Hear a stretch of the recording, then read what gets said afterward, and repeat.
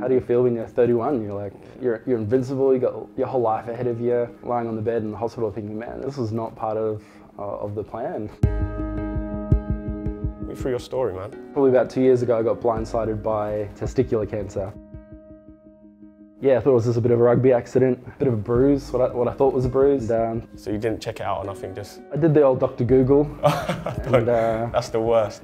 That was Monday, but come Friday it was getting progressively worse. I went to the GP just to get it checked out. Yeah. By Friday afternoon I'd sort of been diagnosed with testicular cancer.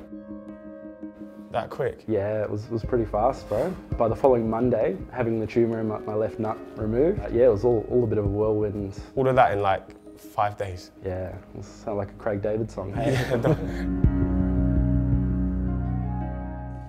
All my life I wanted to have my own family. That was crashing down on top of me, thinking, well, you know, that's not going to be a possibility anymore. Because they do your blood tests every week. And so every week, it's like high, isn't it? And then yeah, it will start to drop. So just week after week after week, the markers were coming down. Come the end of the 12 weeks, there were no traces of the cancer left, so I didn't need to do the chemo, kind of retain my ability to have kids. I've now got my little baby girl, Havana. She just turned 1. It gives me a great little reminder every day that life is precious.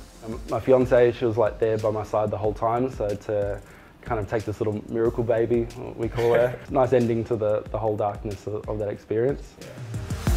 It's great to meet you, man, and hear your story as well. Thanks, bro. I appreciate it. Love your work. See you later. See ya.